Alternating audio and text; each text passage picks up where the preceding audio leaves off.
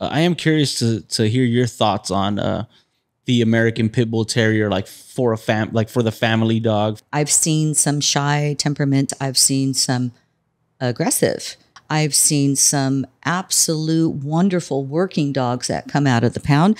I've seen some dogs that want to eat everything in sight, and I'm not talking four-legged, come out of the pound and or be bred. So I'm not a big fan of the pit bull as a pet. The main rule of thumb for me is never trust your pit bull not to fight. I don't care how good they get along with the other dogs. Yeah, so. I have seen dogs that never had an issue, and then all of a sudden they have one fight, and it's almost like they really enjoyed it, and they become almost like they really want another one. Yeah, that's exactly what happens. Do you see that a lot? Yes. No? Okay. Yes, absolutely.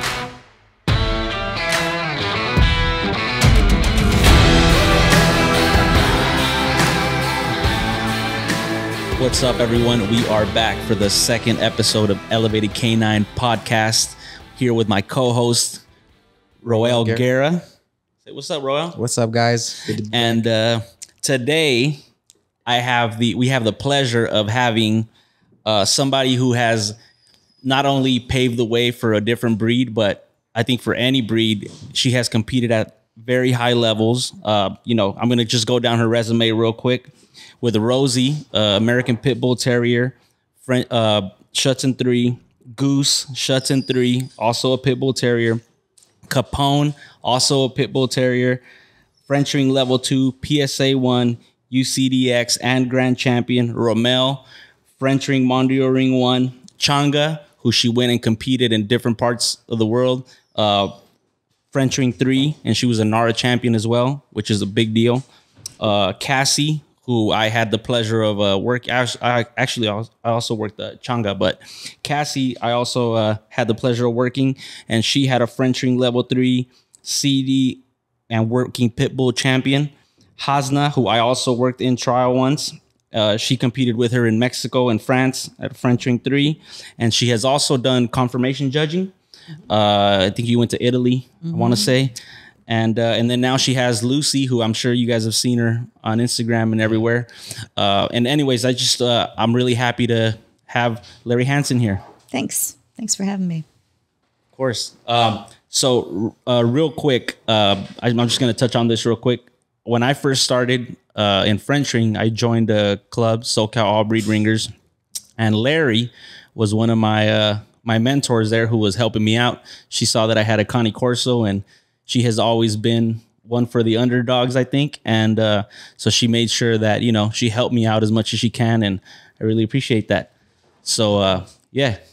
Leri Hansen, I don't know if I ever told you this, but one of the main reasons I wanted to do sport with my own pit bull was because of some of the videos I'd seen of you doing different podcasts. And I'll never forget, in one podcast you said, I've always wanted to take a dog that didn't come from a working line and see if I could get that dog a title. And that was one of the main reasons I started. I've always owned, that breed of dog, but that was one of the main reasons why I decided, you know what, I kind of like that. It's an underdog story. It's a dog that doesn't have anything proven in its past, and just going based off of the dog you have in front of you, you want to try and get that dog somewhere. And that was one of the main reasons why I decided to do it with my dog as well. And then I'll never forget the first time you pulled up to the Arwindale field. I went up to Oscar and I was like, "That's Leri Hansen." He was fanboying over there. I was starstruck. You're big in the pit bull world, so that was pretty cool to see. And now I get to work with you on a regular basis, which is pretty awesome. So why don't we get started from the beginning? Why don't you tell us a little bit about your story? So I grew up with dogs in the family, mostly Dobermans. My dad and my mom liked Chihuahuas. And my dad always took him to obedience class, like a PetSmart or Parks and Rec. And I enjoyed doing the homework on the Dobermans. And then he would do the graduation. And I thought that was cool. Then that was in Buena Park. Then when we moved to Long Beach, we had a horse facility, and we had a lot of cattle dogs and Australian Shepherds and still Dobermans.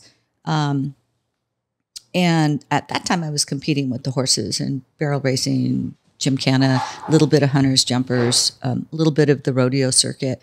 And then my husband, my current husband, he had, like both of you, pit bulls all his life too. And we decided to get a little pup together. And out of the penny saver, I've told this story so many times, I'm sure it's all old good to many. $250, old family red nose. And that didn't mean anything to me. Still doesn't mean anything to me, to tell you the truth. And that was Frazier. And Frazier was Rosie's dad. Frazier did a BH, a WH, a CDX. He was a grand champion. He was a neat dog, a really good family dog, and just a nice dog. That's when Annetta Cheek with Baroness, Cheek's Red Baroness, Schutzen 3, she'd contacted me about stud service.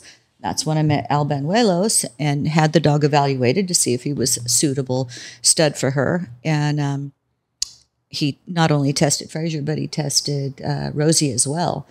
And that's kind of how the sport part of it got going. Yeah, it wasn't intended that way. So do you think you were always into it just because you enjoyed the training? Or do you think like myself, at one point it became about me making a name for myself and getting titles? What do you think? Do you think that you were, into the competition, or you just really enjoyed the training? Definitely enjoyed the training. Also enjoyed the training, but also I wanted something better for the breed, because they were in the news a lot, as they are now too, but kind of in a negative light. So I was really hopeful that we could get more people to catch on and, maybe try it. South Bay Dog Fanciers, I was president of that club for a while, and I was all on my obedience high, and we decided we were going to change the logo, and I wanted a dumbbell in there and a little jump like they haven't, and we got it, but there was some opposition. It was a pit bull club. They didn't want it to be the Pit Bull Obedience Club. And then my very first competition was Rosie. No, it was Frazier in sub-novice. Sub-novice is like a fun class. It's not even a licensed class. And I had a runoff with a peach poodle. And it's kind of, what do they call it? First one to make a mistake. Got it. Loses. Like a sudden death. Sudden death. That's it. Yeah. And we won that. And I had always been competitive with the horses when I was really little. And so now I'm like, okay, I got the dogs now. I'm going to be competitive there too. And it wasn't necessarily, again, to build my name, but it was to take a dog that most people said, that dog shouldn't be out here doing obedience, and try and do something good with them. So now that you've been, and both of you guys are, fans of, of the American Pit Bull Terrier, I am curious to hear your thoughts on the American Pit Bull Terrier, like for the family dog. There's a lot of them in the shelter that are mixed, with some pit bull in them or whatever.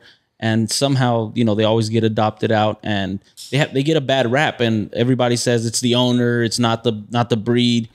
What are your thoughts on that? It's the individual dog. It's so, our standard is so loose when it comes to not only the physical aspects, but also the temperament of it as well.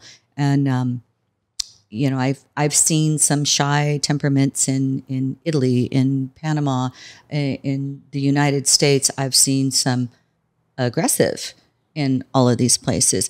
I've seen some absolute wonderful working dogs that come out of the pound. I've seen some dogs that want to eat everything in sight, and I'm not talking four-legged, come out of the pound and or be bred. So I'm not a big fan of the pit bull as a pet.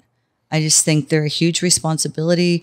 And I mean, you might get that one that loves all the other dogs, can go to dog park, dog beach, babysits the kids. But I think that's the exception, not the rule. And according to our standard, they should be a working utility type dog. They're not necessarily bred to work for a man, but They can be a great asset to a family for sure. And if you have some property or a farm, but you have to always, the main rule of thumb for me is never trust your pit bull not to fight. I don't care how good they get along with the other dogs. Yeah, so. I have seen dogs that never had an issue, and then all of a sudden they have one fight, and it's almost like they really enjoyed it, and they become almost like they really want another one. Yeah, it's exactly what happens. Do you see that a lot? Yes. Or no? Okay. Yes, absolutely. It flips a switch in their mind. I mean, most people are not, a lot of the pet people are not going to like the fact that the history of the breed is for fighting. That's what they were bred to do. And they got really famous due to some people writing articles about them, about their courage, their tenacity, their determination, which made people want to get them. And like Leri said, those weren't supposed to be pet dogs. Mm-hmm.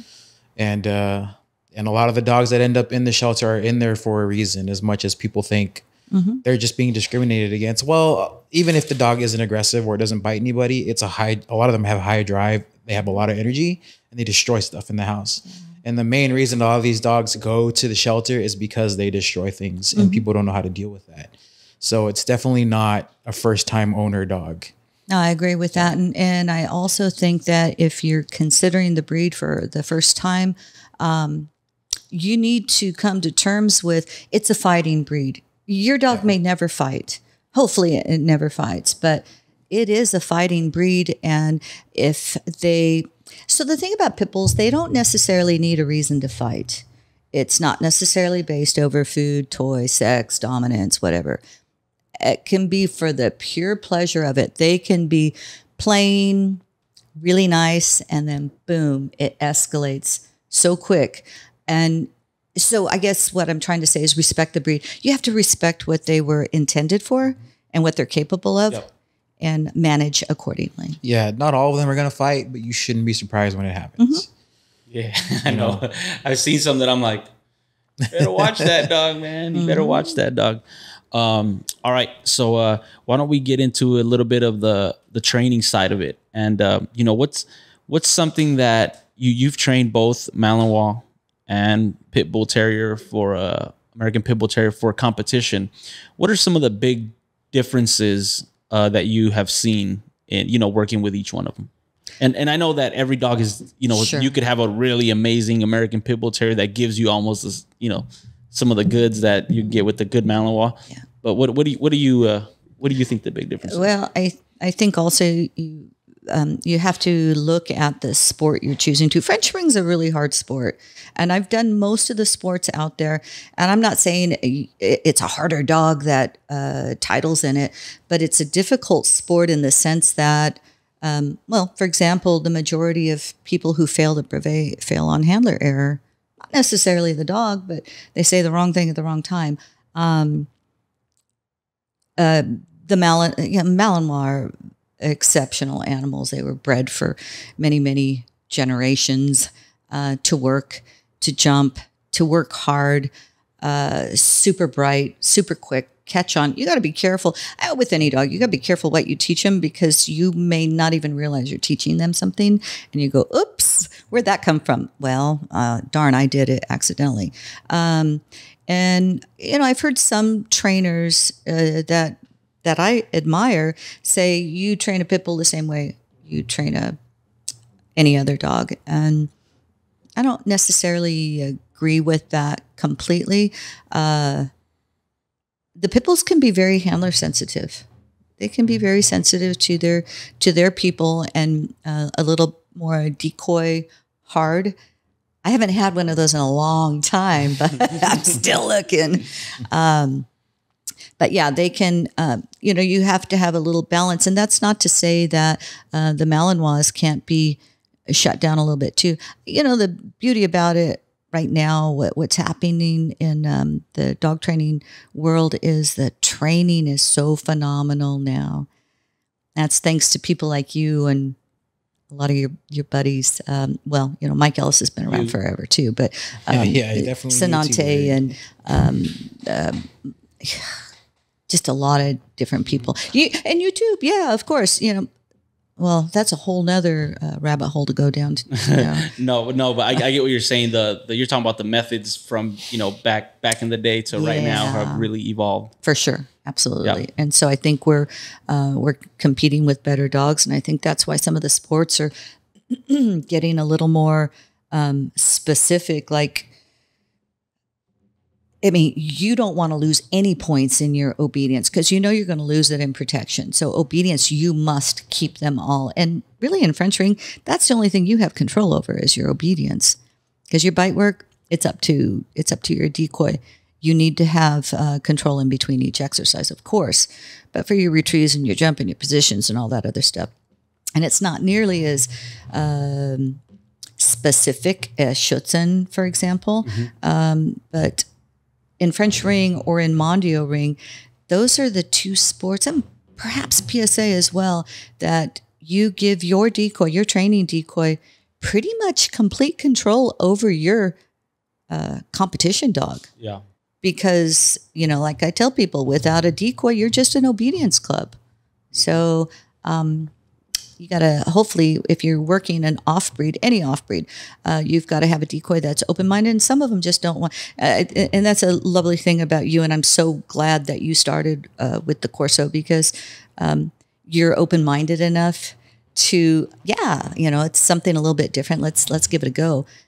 The other thing too, and this goes with any breed, but especially with the Pit Bull, as you start peeling back the layers, you start progressing further and further into the training, then you start seeing what you have.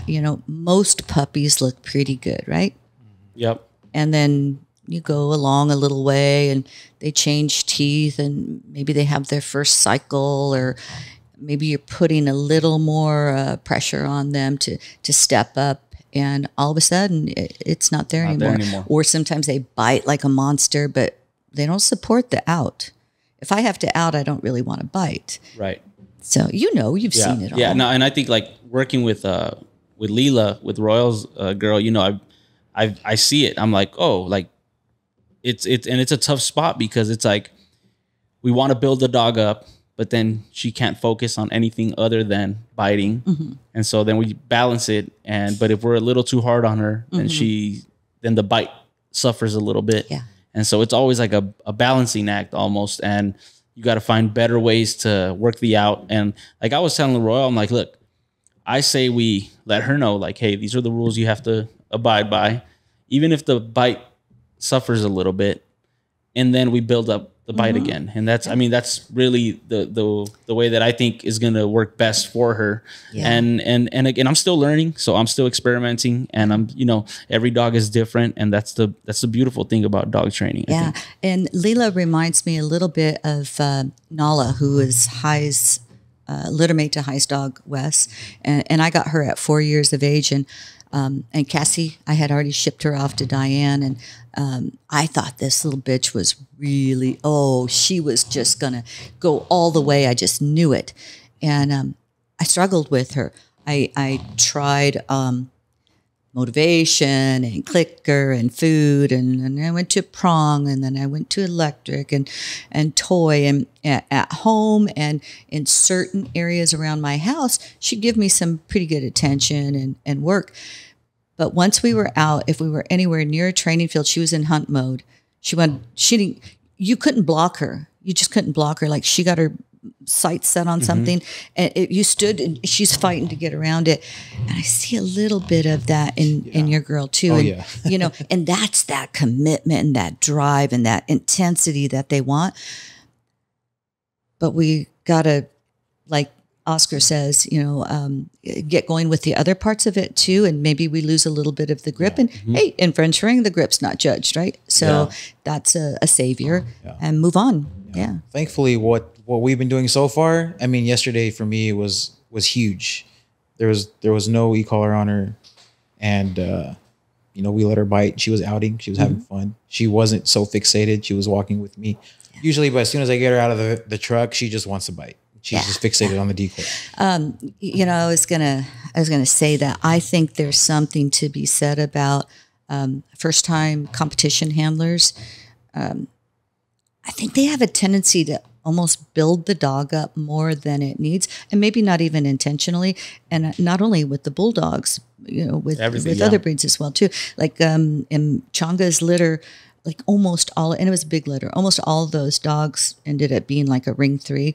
But we had in our club alone 3 dogs, and Adrian and I both had some prior experience. And then we had this other dog that this was his first time, and this dog was strong. And I have to guess, or I have to try and figure out, why was that dog so strong? Because the handler was so unsure. And even though we guide, we try to guide him as best we can. And there are two pit bulls right now in Southern California that I see fairly regularly. One of them is, both of them are dynamite, but one in particular, man, I wish it was my dog. That dog is really, really good. And he's with a novice handler. And I hate to say this, but it's doubtful he'll ever go and step on a field. But I would bet money I could take that dog right now. You could take that dog right now and have it titled like quickly. It's a good dog. Yep. But I see that dog starting to get a little bit out of control because the corrections, the timing, all of that stuff's wrong. And the dog's like, you don't know what's up. If Al handles him or I handle him, it's a little bit different. Yeah. So. And I think that happens. I see it happening all the time. Like even with Leela, like in the beginning when Roy was first, handling her in protection, he wouldn't like grab the lines right, or he'd be like panicking to grab the lines, and the dog's just like going even crazier. Yeah. The dogs understand when you're not in control, and that's why a lot of people like Schutzen dogs, like German Shepherds. A lot of people breeders get those back, and they just get these like powerful dogs back. And I got a year old, they get this dog back, and they are able to title them at a very high level because the person just could not handle them, And those are actually some of the best ones, that come out sometimes. I mean, for sure, I'm a strong believer in the more you struggle, the more power you give them. And so you got to keep yourself in check with, okay, this isn't working. Let me stop for a minute. How can I do this a little bit different? And, I'm looking at Jaylyn and Chris Sykes puppies. And you know what I think of when I see their videos or when I've seen them live.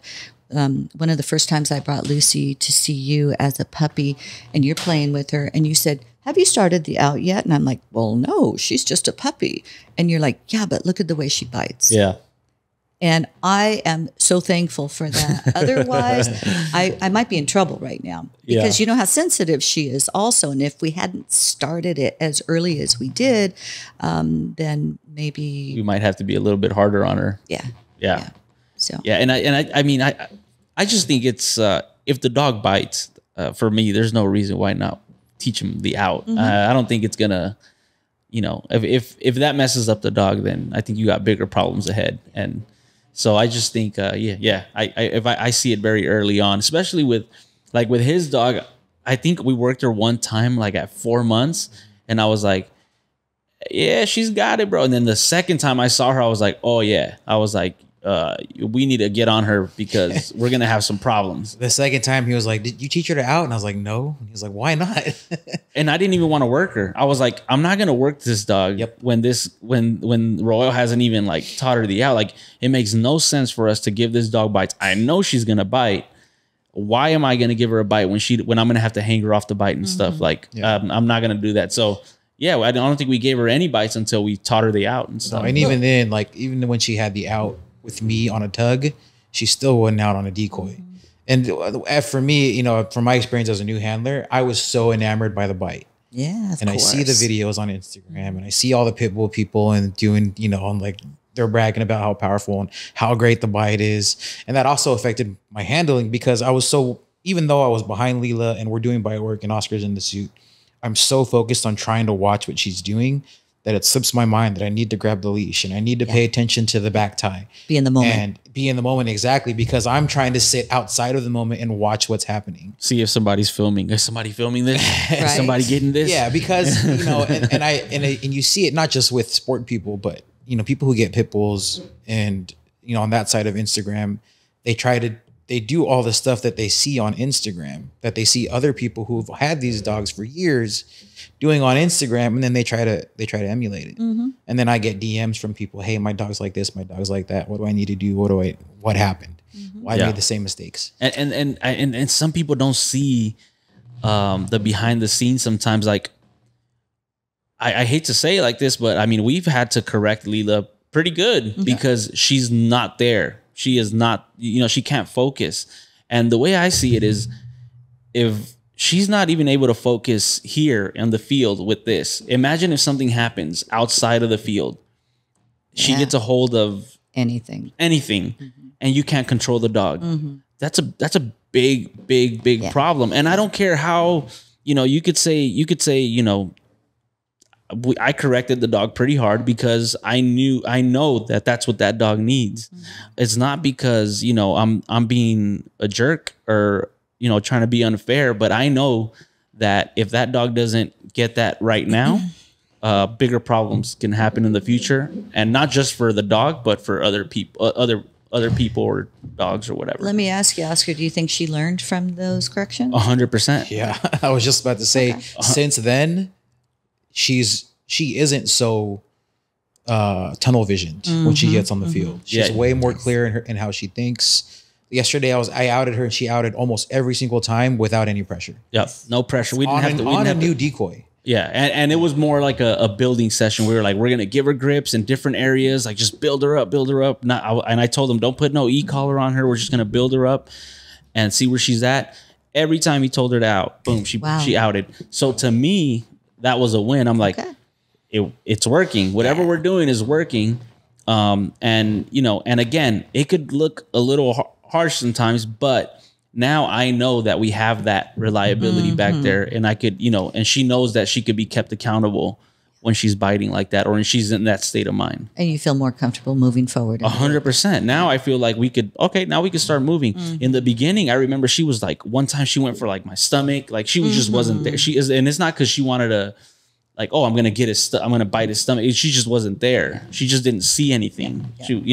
So and I didn't get upset about that, but I was in my head. I go, okay, we need to definitely tone her down a little bit, because and that's a really difficult type of dog to have for your first competition dog. Yeah, because the other thing too is like, so you've got this plan and you get her out on the line, and then like you have to switch gears.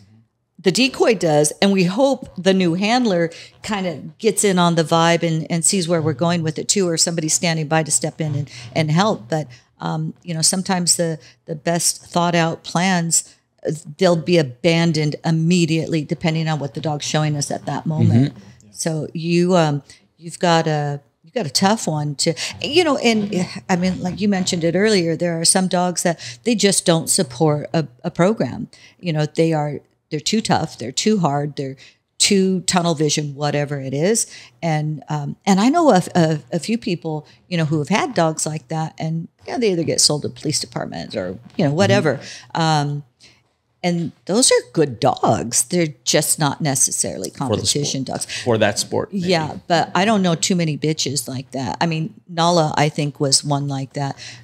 Jonathan Katz had her originally. Or no, I mean, the breeder had her, and then Jonathan Katz got her. And then I saw a video, and I made a comment. And I said, oh, darn, I wish I had gotten her. And he's like, she's yours. And he sent her to me. And then I got really bummed out. She almost broke me. I'm like, I've never been able to not get through to a dog, or especially a pit bull, and I couldn't do it with her. And so she went back, and he had one of his trainers. They were PSA bound. And I'm like, more power to you. If you can do it, and that is absolutely incredible, because I couldn't.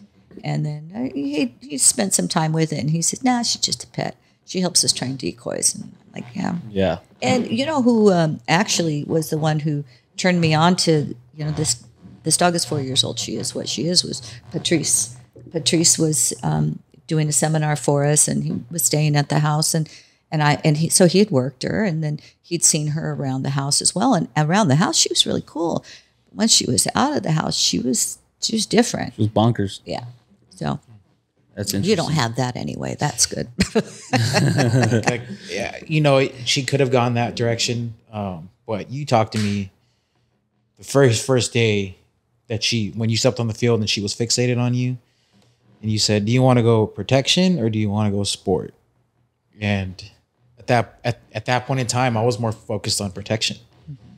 Where I guess her losing control isn't that big of a deal. You know what I mean? But I'm glad you asked me that question, and I talked to Oscar about it, and we're trying to go sport. So we'll see what happens with it. Yeah, and I mean, and just because you go sport does not mean that she's not gonna be able to be a protection dog. I just feel like now you're gonna have a lot more control over the dog, because when people go, "Oh, I'm gonna have a protection dog," well, it's very easy to brush everything else under the rug. Like, "Oh, well, I don't need to have a good out. I don't need to have a good healing. I don't need to have this. I don't need to have that." It's like excuse after excuse after excuse. Like, oh, okay. Now it's like, if you tell me, "Hey, I want to do sport," then we're going to put you under a program, and I'm going to keep you accountable to learn that side of it as well. And if you don't, I'm not going to keep working your dog. There were times that he come out and I know that he wasn't working.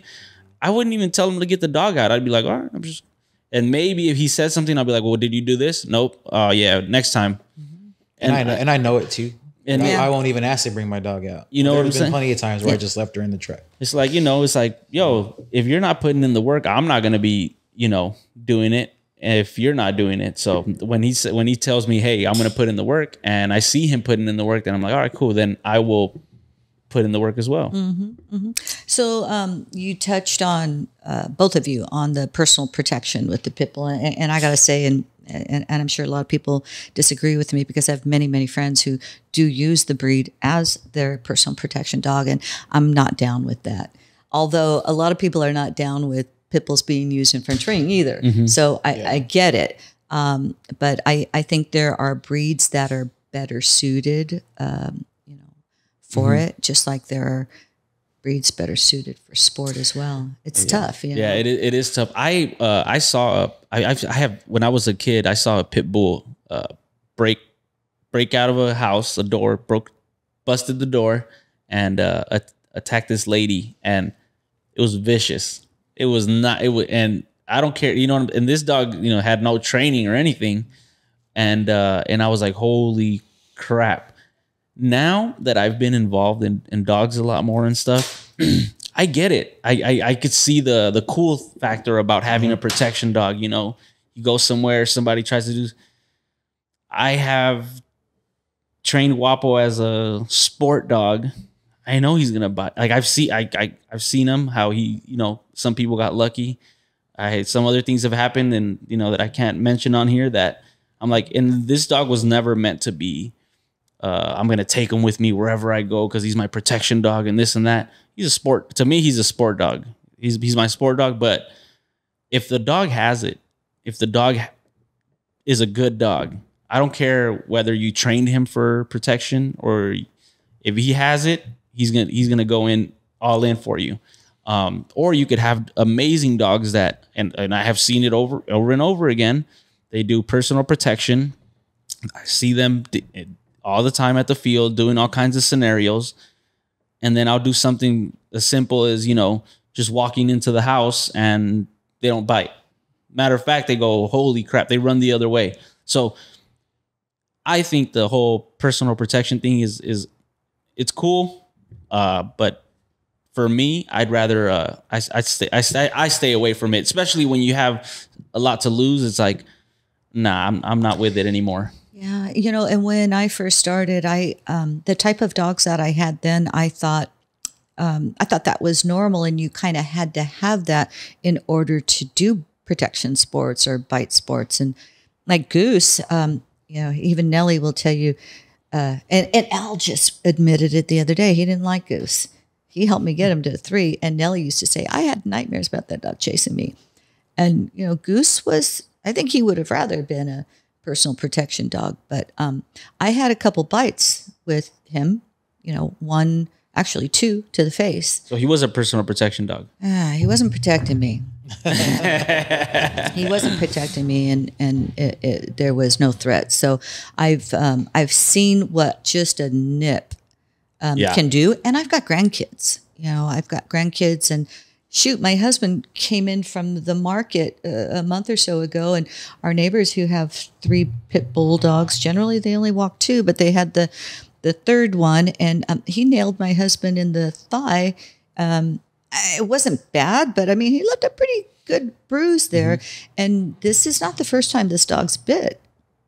And my concern is the kids. There's a lot of kids in the neighborhood, and I don't care whose dog it is, or if my kid gets bit because your dog is loose. Yeah, it's going to be a problem. And I just think that, sometimes, and I've done all the, I still enjoy all the muzzle work and all that. I love that stuff. I do it more so in the field now. Before I used to have fake break-ins into my house and this and that. I just felt like you open up a box that, and you're opening up. In the dog's mind, I think you're opening up a lot more options, and accidents can happen. Yeah. And I think the last thing we want to see is somebody get hurt over our negligent behavior. At least for me, it scares me. Yeah, it does me too. And I think with the people that kind of want to go that route, and if you are assisting them in any type of bite work, you've got to feel really assured that they are responsible, careful. Not just with their dog, but with their life. Maybe they're really good with their dog, but they are super carefree in the life. Then that might be a problem too. That you're assisting. That it can go down. So let me for everybody watching, let me go down this real quick. And because a lot of people that watch us, they love personal protection training and all that stuff. I got contacted by, and I've probably mentioned it somewhere before, but I got contacted by someone, and they said hey, I have this dog here that you trained, and I just got him, and I'm just trying to find out what kind of training you did with it. I heard you did some bite work with it and stuff, and he's a cool dog, and I'm just I want a little bit more information. And once I found out who the dog was, I was like, hey man, I only had that dog when he was like 3 months. And I remember giving the dog back after like 3 days because I just got some really bad vibes from the owner. So yeah, I didn't really do anything with that dog. And he goes, well, I'm actually a private investigator, and I'm researching, on the background of this dog because he actually bit a kid, took him out of the stroller. It was a Malinois, took the kid out of the stroller, and now they're trying to there's a big lawsuit, and they're trying to find anybody who has done anything with this dog so that they could, so that they could go after him. So luckily I didn't do anything with this dog, and they didn't come after me, but that could have easily been a huge lawsuit against me. Yeah. Especially if, now that people are putting videos on Instagram and everything, all the proof is there, Yeah. And so I just, for everybody listening, just be careful. Because, right. You think nothing's going to happen to you until it does. And then there's big issues. And it's a crazy world right now. I get it. I understand. And believe me, there was, I think on one podcast I was talking to with Zeke, I said, yeah, I wouldn't mind getting my little bully to be personal protection just because I don't want to carry a gun. But I think I'm kind of at a point now where I hope I have a dog that's got the look at least, and that will be enough because... sometimes a dog that will just bark, keep people away. Do the boogeyman with the dog and he barks at the person. That's more than enough. Most people are not going to want to mess with you, have a dog. You have to always think in the back of your mind, this is a loaded gun. Yeah. It's a loaded gun. You have to treat it like a loaded gun wherever you go. Yeah.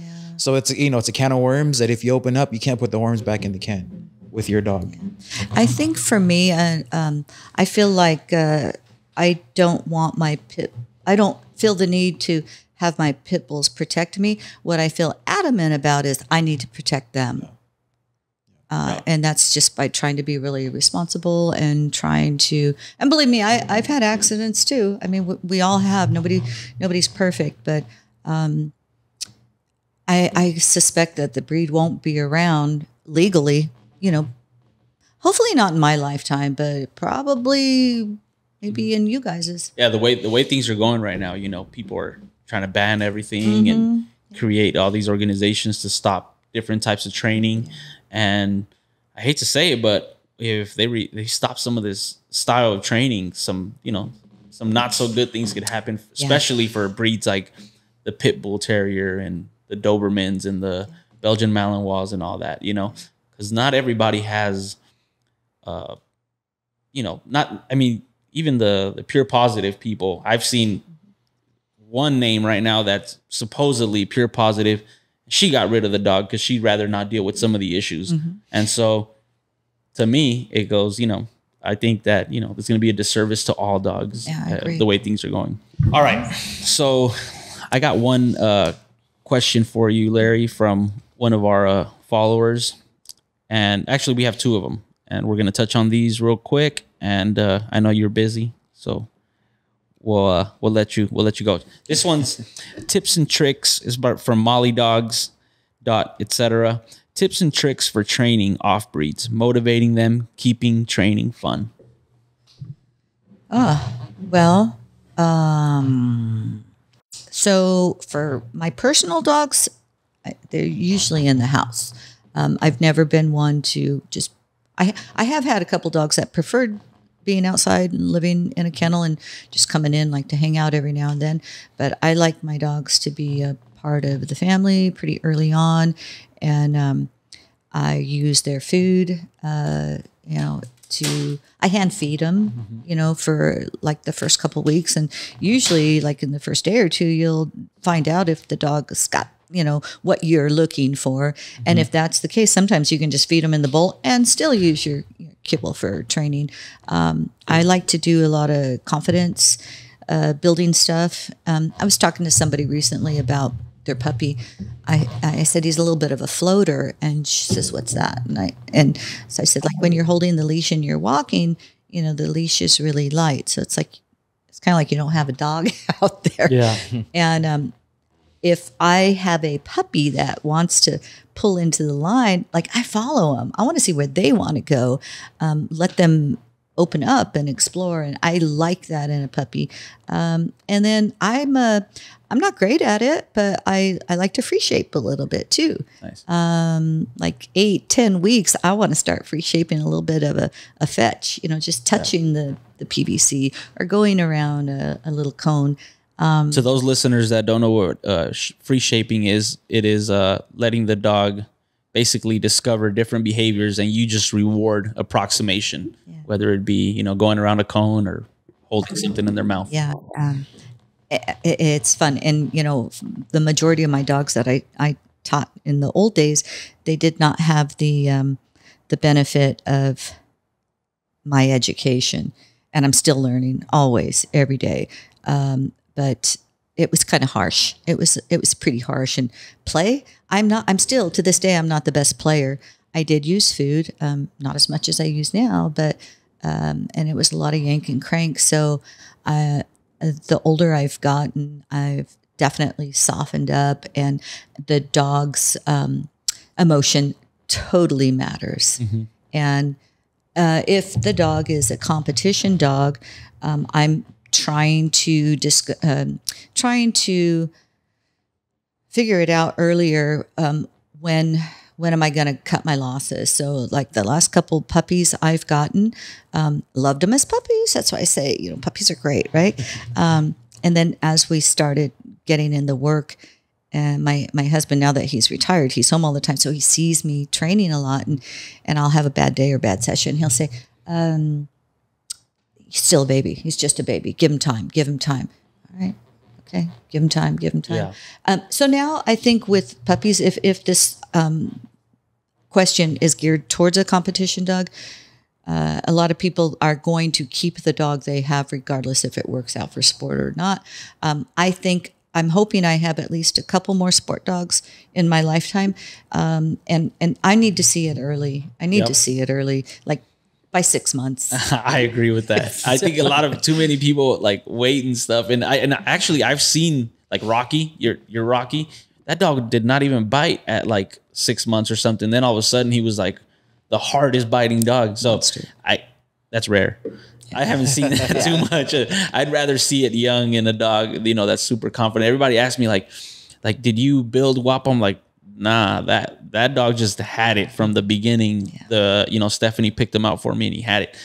I personally am not one that's going to be waiting and all that stuff on a dog. Now, I don't know if you're the same, but I very early on accept like, hey, this is my family pet dog, and this is going to be like my competition dog. And if my competition dog isn't going to work for competition, I'd rather him enjoy his life with somebody who's going to enjoy him for what he is, and it doesn't care about competing with him. And I think that's just how I am. Yeah. With my older dogs, when my parents were still alive, if my dog was retired, my parents were so happy to take on my old retired dogs, and it was perfect for me too, because then I could get the next one in there, and now they're gone. But I have absolutely no problem with a dog that I'm done with. Moving them on. Yeah. You want a dog to live with that's pretty well trained and just kind of a cool dog. Here you go. Yep. All right. So the next question is, and this is from Nova, the German Shepherd, my buddy Chris, mentally preparing for events, trials, and maintaining motivation even on the worst days. Like how do you deal with all that? Well, so my husband says that the one thing I'm missing as a competitor is I don't have that killer instinct. And for me, when I go into a competition, it's me against myself. I'm testing my training. In fact, you said to me last weekend, whenever we were competing, you said to me, gosh, Leri, I didn't realize you got so nervous. And that nervous feeling, that's what it's all about for me. I love that adrenaline excitement rush. A little bit. But there's a book called It's Not About the Blues. It's Not About the Blues. Yeah. And they talk about, because we talked about this, if you can see the perfect routine in your mind, then you can make it happen. If you can't see it in your mind, you're never going to make it happen. I'm just the opposite of that. I think of everything that could go wrong. I'm thinking about, okay, these are going to be my strong points, and these are going to be where I'm going to have to handle carefully. And the one thing I try to do is if there's a boo-boo out there, whether, let's say it's the dog's mistake, I just have to play it off. Come on, let's go to the next exercise. Yep. So for me, I think I'm just kind of casual about it. I know that it's not going to be perfect. Yeah. I know that. And for me, usually if my dogs are working really good right before trial goes. If the dog's giving me a hard time and I'm thinking maybe I won't even compete them, it's when I've had some of my better trials. So got it. Yeah. Cool. Cool. So you want to talk about the show and tell thing? Sure. So one thing we want to do here on this podcast is when we have guests, for them to bring something that, if they want to share, it doesn't have to be the most memorable thing, but bring something with you that jogs a memory or is a nice memory for you. So what did you bring today to share with us? Well, last night it was really difficult because I had several things that I wanted to show and tell, but I ended up with my Intercontinental shirt. Nice. And you can't see the back, but it does have a Malinois that's like the American flag, and that was kind of a big deal for me. Is that when you went to France? Mm-hmm. Okay. Yeah, and it wasn't my dog I was competing. I was just handling her, but I did take her from her brevet to her 3, and we were just at level 2, which was perfectly fine. And it was quite the culture around the sport in France, was it way different than here? Yeah.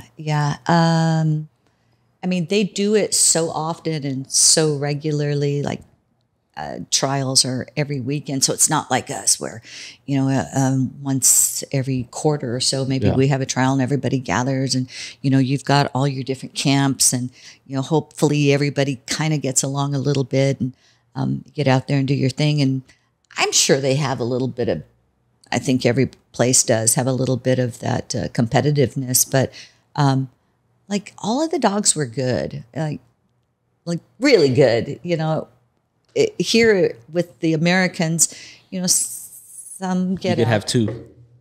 Yeah. Well, again, you know, and a lot of it is it's the handling errors that are made too. But and the other thing that was really neat there, because Hosna was an import from France, and like as soon as we got when she started hearing the language, she was like, "I'm home." Really? Yeah, and she it wasn't our best routine, but she worked. Nice. She worked good. She was a nice dog. She was good. Yeah, dog. she was a nice. Yeah. She was a good dog. She was owned by Kathy Kathy. O'Brien. Yeah, Kathy. I remember that.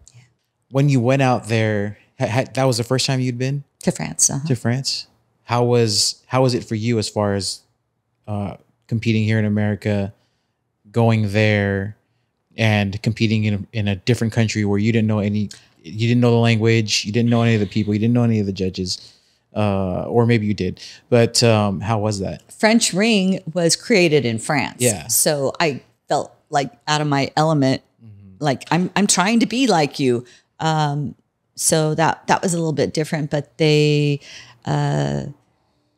everybody was really nice, you know, at least it appeared, and supportive. And one thing that I am kind of ashamed of is that I didn't do a little more language, that I didn't learn some commonly used phrases, because that's a big thing. You really need to try harder.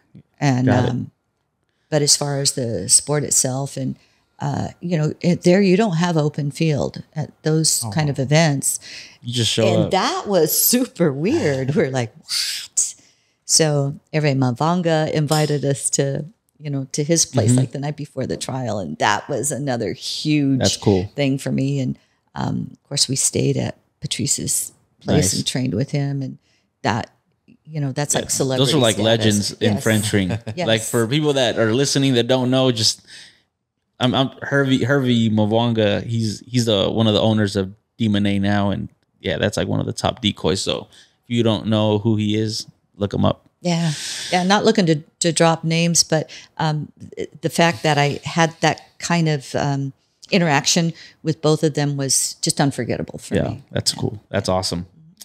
Well, I just want to thank you again for always helping us out. Not just us, but like the rest of the team. We are blessed to have Leri as part of the Elevated team. Thank you. And I will say that over and over again. Happy to be here. And thank you for coming on our Anytime. little podcast that we started. I think Yeah. it's going to be a good one. Anytime. Thanks, So guys. Larry, where can people find you? On Instagram? What are your accounts? Instagram at Leri, Leri Hanson, Hanson, or Nitro Staff Icky, ICHI, or Working Pit Bull Central.